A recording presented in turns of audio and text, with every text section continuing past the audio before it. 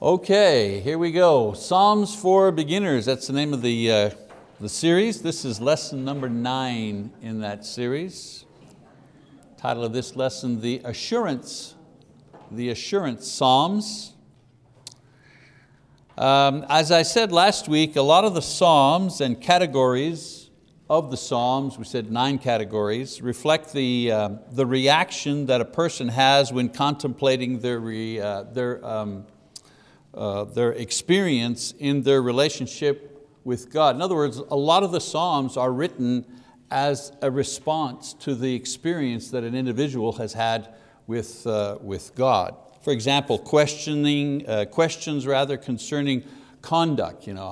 What does the righteous man do, and who is worthy to worship God? These are questions people ask themselves in the form of Psalms, the wisdom Psalms, awe, the feeling of awe as one observed God's creation or contemplated God's word. They wrote about how they felt when they had these spiritual experiences. The joy of the experience of worship, not the joy of worshiping, although there are Psalms like that, the joy that they received just contemplating actually going to Jerusalem and worshiping God. Psalms were written about that particular experience. And I think that's one of the reasons why the Psalms resonate with us even 3 centuries later, because we can relate to the people and we can relate to their spiritual experiences today. Now, in some instances, the writers expressed their needs before God in times of trouble, and they did so either through a listing of their troubles and crying out for help. Those were the suffering Psalms. We talked about that last time. At other times, they reflected on how God had always been there during their times of difficulty, providing protection and guidance for themselves as individuals and as people. The Psalms that lift up God's name as protector and guide, these Psalms are called assurance Psalms. That's the category that we're going to be looking at tonight, assurance Psalm. And of course, the classic assurance Psalm, probably the best known Psalm, best known scripture actually in all of history is Psalm 23. As I say, it is the classic assurance Psalm and also the best known of all the Psalms in history. It is timeless in its beauty, in its message, and its message is easily understood in every age and at every age, old or young, no matter what language you speak, no matter what social class you come from, everyone can relate to Psalm 23. Of course, it describes the assurance that one has from God, and it uses 2 images of God, one as shepherd and one as host. Okay? Let's look at the shepherd imagery first. Of course, this is a psalm written by David. It is a natural imagery for David to use, since not only he was a shepherd at the beginning when he was a young man, but he came from a people who had been shepherds for generations. Abraham and Isaac and Jacob, they were all shepherds, and they acknowledged this to the Egyptian Pharaoh when they migrated to Egypt. They said, we're shepherds, that's what we do. Now, the shepherd's work was all-encompassing for his sheep, since these animals, we know, were the most helpless of animals. They're unable to defend themselves or to care for themselves. Interesting thing about Palestinian shepherds, they were especially caring for their flocks in that they led the sheep and walked in front of them and did not drive them from the rear. They, among other things, scouted fresh grazing areas for them, and also made sure that the grass was young and fresh, not dried up or weed-filled or having poisonous herbs. That's how sheep are that helpless.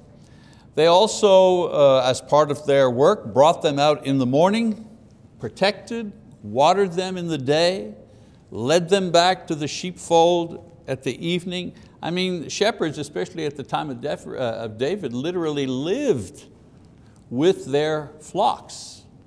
So it was a all-consuming task. You didn't just leave the sheep and then go do your other job and then come back. They weren't like other types of animals. You practically lived with them. And so that's a little bit of background about Palestinian shepherds. Shepherds at the time of David, all-consuming task. And so David writes this psalm using the shepherd as the main image. So let's read a familiar passage, of course. The Lord is my shepherd, I shall not want. So David, the shepherd from a nation of shepherds, declares that God is his shepherd, and by extension fulfills this protective role with the nation as well. Not just his shepherd, everybody's shepherd. Now the word Lord here is the term Jehovah, God. It suggests the quality of the shepherd in that he is eternal, all-powerful, capable of complete care for his flock. Now the metaphor of a shepherd as protector was a very common one in those times.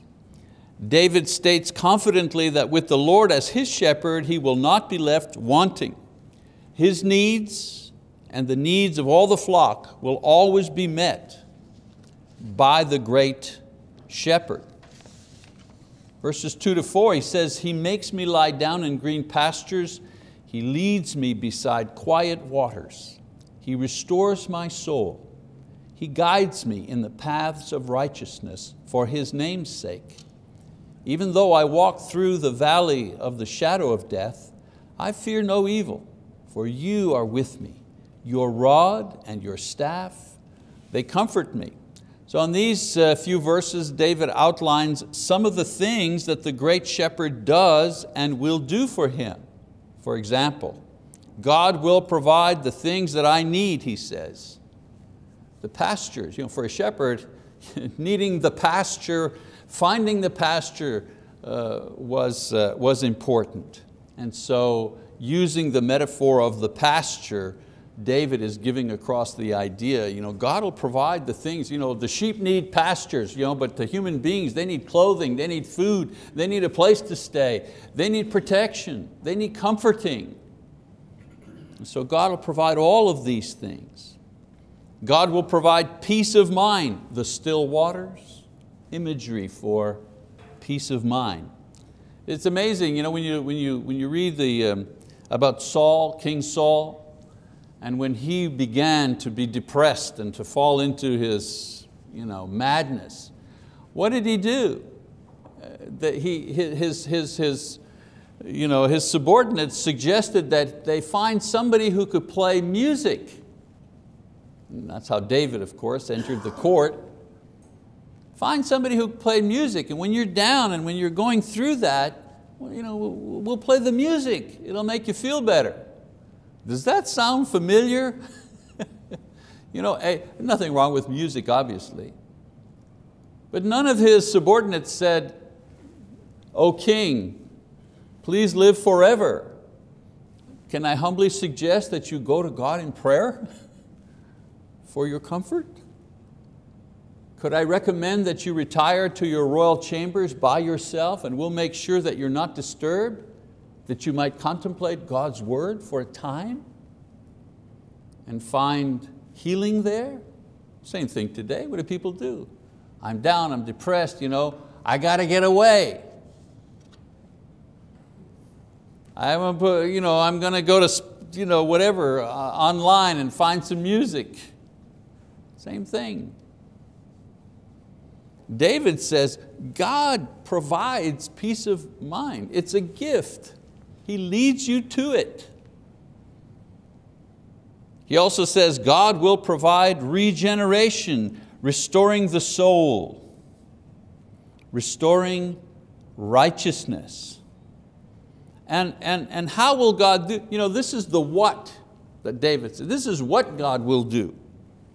Provide what I need, provide peace of mind, regenerate me, restore me. This is the what. And how will He do this? Well, He will do this by guiding me in the right ways. He will lead me. I will not lead myself.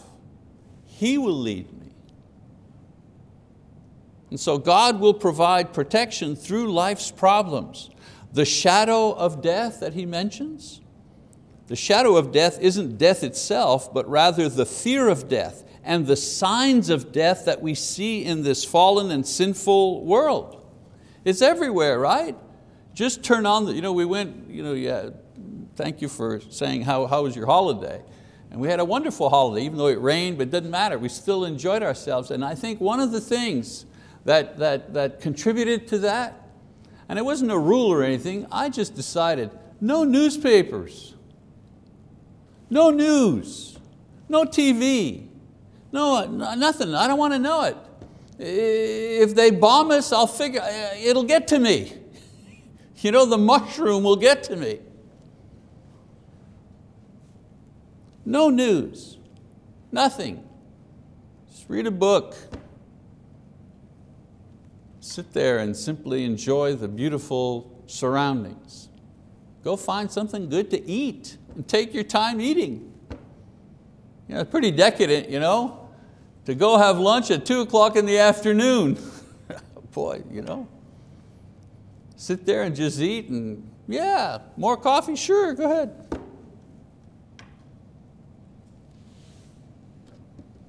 We see the signs of death all around us, on the news, on the internet, in our families.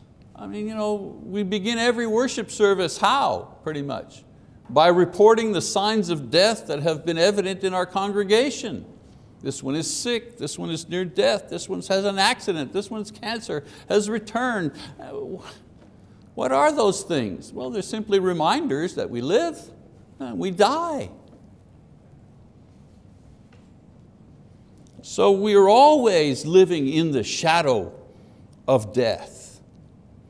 And even though, David says, even though I see these things and the shadow of death crosses over into my life, he says, I will not fear because my shepherd will be there to protect and strengthen me.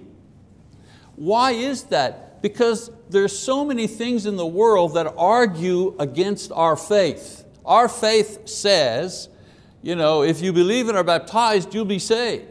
Our faith says that Jesus will not lose anyone. All of those who come to Him, He will resurrect on the last day. Our faith says that. But our actual experience day after day is what?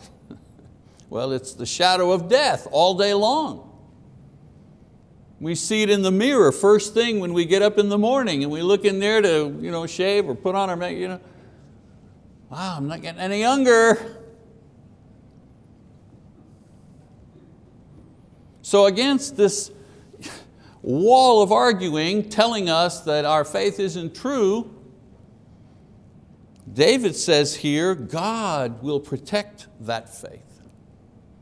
He will enable me to walk and to live with hope and with a strong faith, regardless of the, quote, shadow of death. He says the rod and the staff, they comfort me. Rod and staff here may be the same thing used in two different ways. It's a literary device, metonymy. It's called metonymy, when you substitute a word for another word. So the rod could be to protect against attack, or the rod could be the staff that helps you, supports you. And David says that God's word is the rod that protects me against what? Against believing that the shadow of death is the final thing. And the word of God is the staff that supports me when I walk, as I go through life. It guides me, it tells me how I should act, which way to go. How am I going to make my decisions? What are going to be my priorities? So David sees God as his shepherd, providing for his physical needs, his peace of mind, the salvation of his soul, as well as the protection and support that he needs through life's difficult times. So that's the imagery of God as shepherd in this poem. In verses 5 and 6, we see the second image, and that is God as host. So David changes the imagery, and he sees the assurance that God provides as that of a host and no longer as a shepherd. So let's read through that. He says, you prepare a table before me in the presence of my enemies.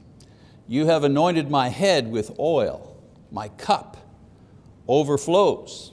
So the generous host of this era was anxious to please his guest, did not see hospitality as a burden, but actually as a graceful act that blessed his guest and also his own household.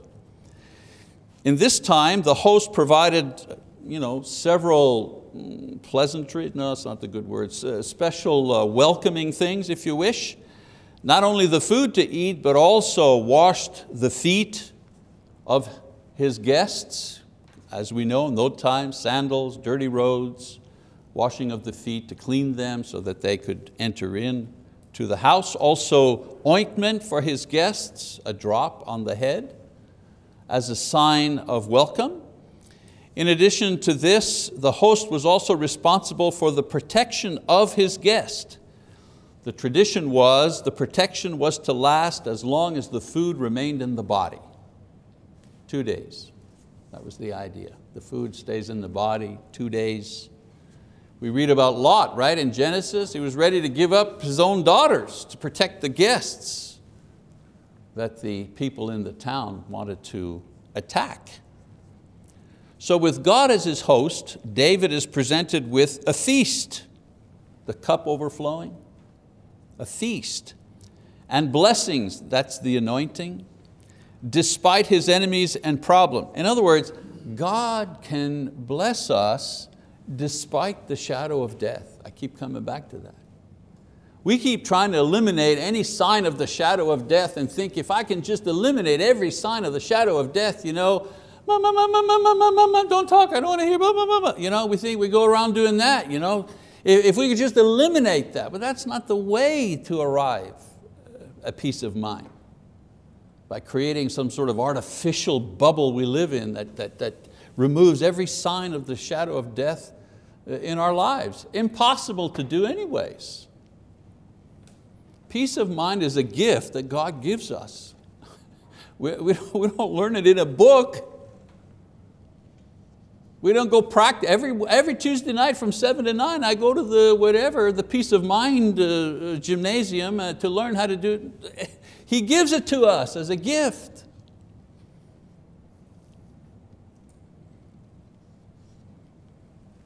When we count our blessings, we usually see that they outnumber our problems. The idea is that the light of Christ is brighter than the shadow of death. The light of Christ is brighter than the shadow of death. That's not how we eliminate it, that's how we cope with it. Verse 6. Surely goodness and loving kindness will follow me all the days of my life, and I will dwell in the house of the Lord forever. So with God as his shepherd and host, David is assured that, first of all, he will be blessed throughout his life. Not necessarily with wealth or power, but with the assurance that God's goodness and mercy will be evident to him in all that he sees. And despite trouble and sin, God's love will always be present in his life.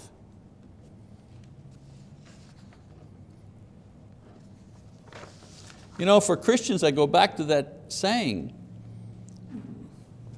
if we continually seek the light of Christ in our lives, it will outshine the shadow of death.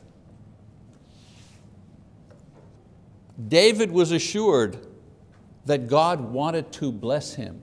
Unfortunately, many times we think, oh, I hope God, please don't be mean to me.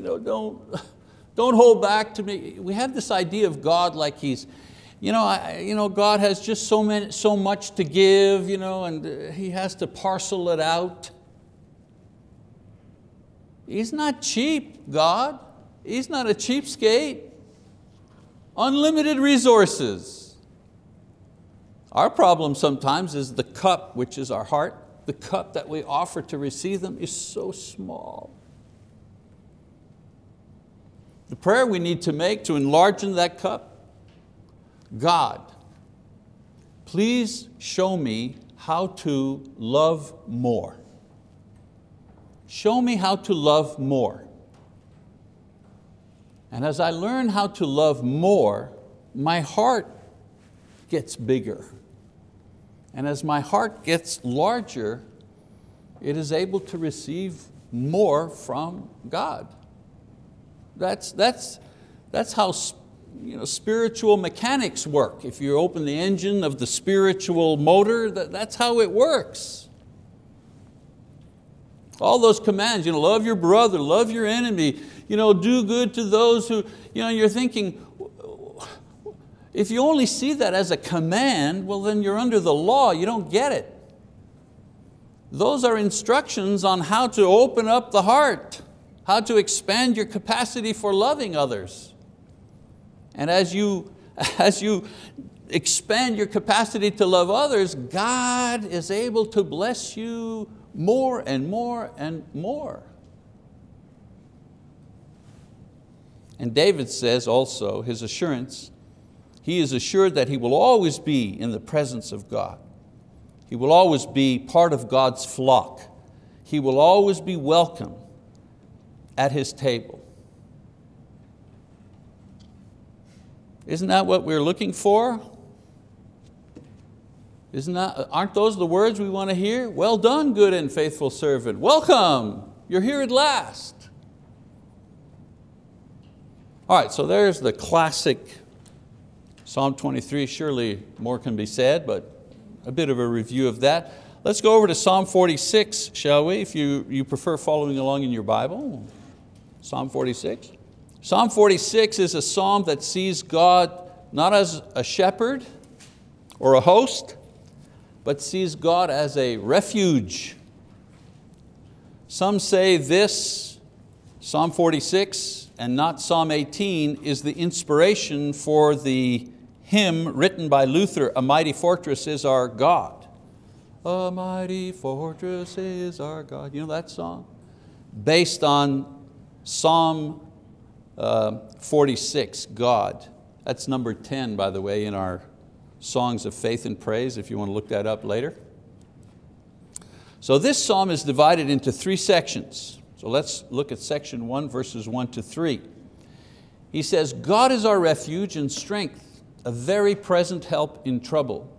Therefore we will not fear, though the earth should change, and though the mountains slip into the heart of the sea, though its waters roar and foam, though the mountains quake at its swelling pride. Selah.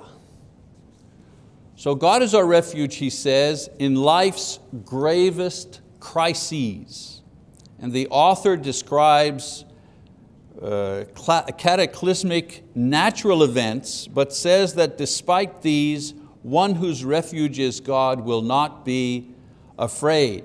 Well, he's describing it in a generic way. Mountains slip into the heart of the sea. Wow, imagine, that would be a terrible thing. Or, well, what about if your husband of 47 years dies? I would think that's pretty equal to the mountain slipping into the sea as a cataclysm in your life.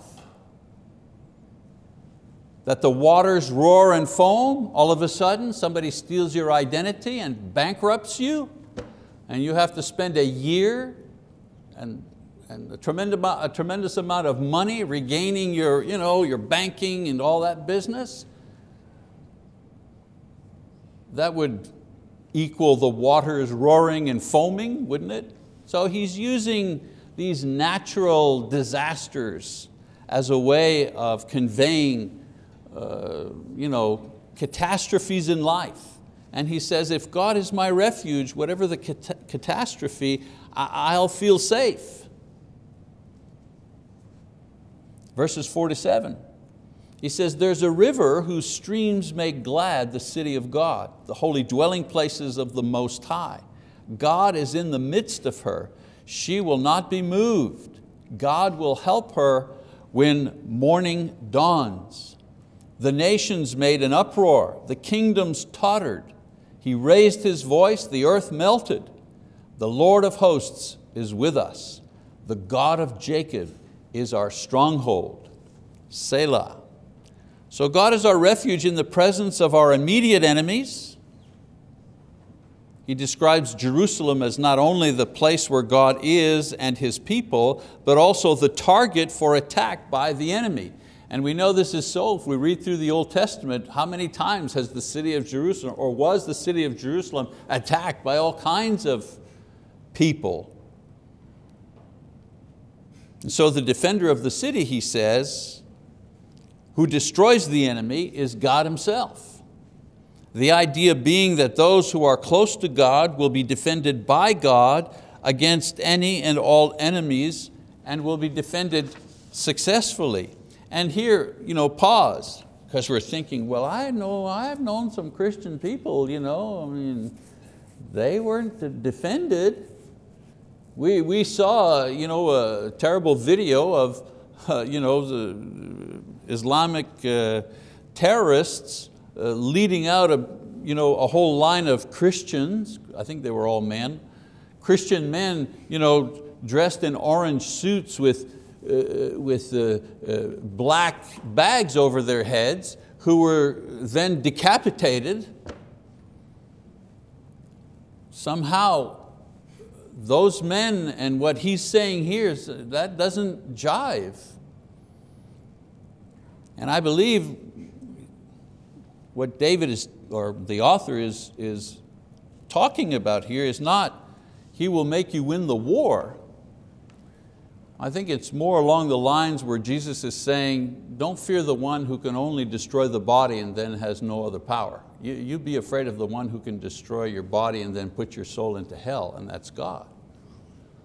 And so those unfortunate believers who were killed lost their lives. The promise that David makes here is that, but you don't lose your soul. God is with you. God will help you maintain your faith even at this particular point, which will give you a lasting victory. In verse 8 to 11, he continues, he says, come, behold the works of the Lord, who has wrought desolations in the earth. He makes wars to cease to the end of the earth. He breaks the bow and cuts the spear in two. He burns the chariots with fire. Cease striving and know that I am God. I will be exalted among the nations. I will be exalted in the earth. The Lord of hosts is with us. The God of Jacob is our stronghold. Selah. I've mentioned to you before that the word Selah at the end there is either instructions for the choir or the musicians, either a musical type of notation, or other scholars believe that it is an indication or an instruction to the reader to simply pause and consider and contemplate what has just been said. So you can go with either one of those. So here he says, God is our refuge among the nations. Not only does God protect from the enemy, political, moral, spiritual, but His victory should be assigned to all the nations, that they should cease rejecting God and His people and come to the Lord. Because they tried to destroy the church, didn't they? In the first century, and in the second century, and then in the third century, and the fourth century, and the fifth, and the sixth. Shall I keep going till the 20th century? They continue to try to destroy the church. They continue to try to deny the accuracy and the inspiration of the Bible. The smartest men, the smartest women, the most gifted ones have tried to destroy its credibility, and yet here we are, still teaching it, and yet here we are, still bringing our children and teaching them from an early age so that they will be wise unto salvation when that time comes. And here we are training the next generation, saying, we're expecting you to be faithful. We're passing on the torch to you. Be faithful. And we're training you to pass it on to the next generation until the Lord returns. Somehow we just keep doing that. And the world in all of its might can't extinguish that flame. So this passage here looks to a point beyond even this world and into the next, where the author sees God as the refuge against death itself. Note in verses 7 and 11, these two form a refrain which is repeated twice in the poem, and it refers to the threefold title of God. Who is the refuge for us? Well, first of all, the Lord of hosts is a refuge for us. Here, the Lord of hosts is God's title of divine power. That's a title. The Lord of hosts. What are the hosts? Well, they're the millions of angels. They're the armies of God. He is the Lord of all the armies of heaven. His title of divine power. To the answer, who is our refuge? Who is our refuge? Number two, the God of Jacob. This is His title of covenant. His covenant relationship with Israel. This is the God in human history. Who is our refuge? Who is He? Well, in heaven, He's the Lord of hosts. Here on earth, you may know Him. He's the God of Abraham and Isaac and Jacob. He's the God of Jesus. He's the God of the apostles and the gospel. He's the God of the church. He's that God. He's that refuge. Interesting to note that pagan gods had no covenants with individuals. This is how Jehovah was different and differentiated from these others. The Baal worship. Remember we talked about the Baal worship, the local gods in each of the towns. Baal had no covenant with any individual. None of the Molech had no covenant, no promises with any of the people. This is what was so distinctive about the God of Israel. He had a covenant with the people. He had a covenant to the point where the speculation, the regulations were actually written down. His responsibilities, their responsibilities. His promises and their response to His promises. No other religion had that. So who is the God of refuge in history? Well, He's the, of all the gods they've talked about here on earth, this God, the God of Jacob. And then, who is the refuge? The Lord of hosts with us. Emmanuel. Emmanuel is with us. This is His name, and it suggests the substance of His promise and why we can feel assured. God is with us. The pagan gods, they weren't with you. You had to go to them. You had to do things to approach them. The God of Abraham, Isaac, and Jacob, the God who became flesh in Jesus Christ, He is with His people. He goes even beyond that. He is within His people. In Acts 2:38, when Peter says, repent and let each of you be baptized in the name of Jesus for the forgiveness of your sins, and you shall receive the gift of the Holy Spirit. We've said this before. The big news there to the people who were listening wasn't that at the point of baptism that they would receive forgiveness. John the Baptist preached that. That was an old sermon. That was an old idea. But at the point of baptism, you were to receive the indwelling of the Holy Spirit. Whoa, that was news. That was the fulfillment of the prophets in the Old Testament who said one day God is going to be with us. He not only is going to be with us, He's going to be inside of us.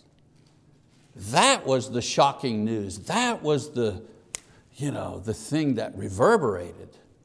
They knew all about baptism, forgiveness. John had preached that for several years. So had Jesus and the apostles. But that now the Spirit, the eternal Spirit, the Spirit of the Lord of hosts is going to be dwelling permanently within us to raise us up.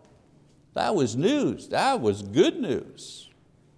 So in describing God in this psalm, the author is assured that the Lord is a refuge against life's catastrophes, life's enemies, as well as life's greatest enemy, physical death. How? Oh, through His divine power.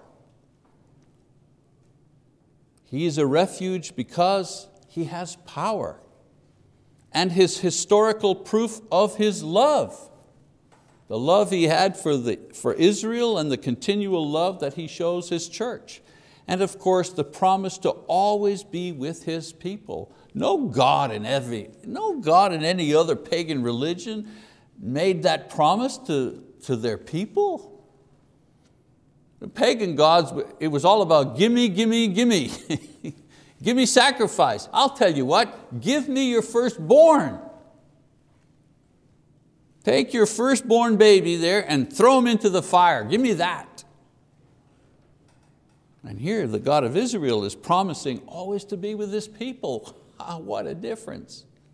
All right, a couple of really quick application lessons here, and then we'll close it off. A couple of lessons based on these assurance psalms. Some things that we learn. Strong faith equals strong assurance. We build confidence in God's care by building our faith, and we build our faith by interaction with God's word. People who are always scared of dying and scared of this and scared that they won't have enough and that, usually are not in God's word very much. Paul says in Romans 10:17, faith comes by hearing, and hearing the words of Christ. So reading and studying and understanding and memorizing and teaching and sharing and especially obeying God's word, this is what builds spiritual confidence in God's power, God's love, and God's presence. That's how you do it. You want to go to the spiritual gym? Get into God's word. More deeply, more often, more engagingly. And one of the pleasant results of that exercise is that you will begin to feel assured of what you believe, assured of God's care for you. Lesson number 2, assurance equals peace. You see, the more confidence we have, the greater peace we feel. Because peace is a feeling. Nothing in the outside world can disturb the inward peace we have when that peace is based on the assurance we have through faith. I have assurance through faith. The stronger my faith is, the stronger my assurance is. The stronger my assurance is, the greater my peace to face whatever. And then number 3, peace engenders courage, patience, long-suffering, and joy. Seeing ourselves facing life's many difficulties with courage and patience and long-suffering confirms that our faith is sincere and true. It's like, wow, this thing happened, whatever it is, okay? This bad thing happened and somehow I didn't fall apart and somehow I didn't, it was difficult and it was painful, but I'm still here. Lord, I'm still here. And Lord, I saw how you helped me through this. Thank you, Lord. And then the realization of this fact produces joy, the spiritual equivalent of happiness. Listen to this. I only have a minute left.